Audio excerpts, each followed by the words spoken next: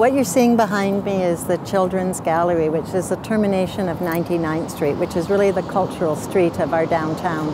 And we really wanted to bring a part of the museum out and frame that view.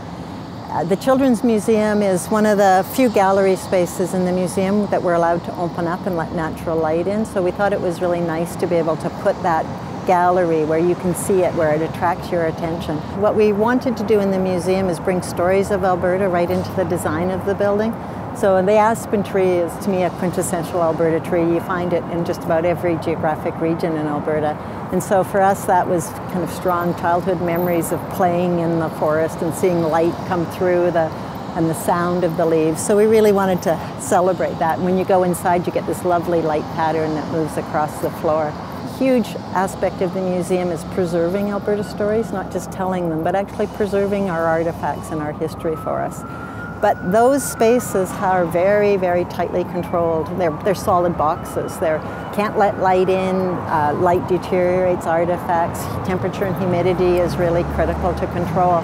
So a lot of the museum had to be very solid, very closed.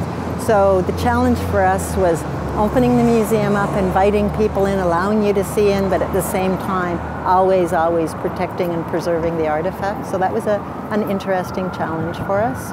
Buildings come alive when people come in buildings like this. So for me, that will be really exciting to see people see what Alberta's about, to be able to take pride in the collections and in our history, and to really grasp what it means to be an Albertan, and to expose themselves to collections from around the world by coming here, where the old museum did not have that capability. They didn't have the right environmentally controlled space.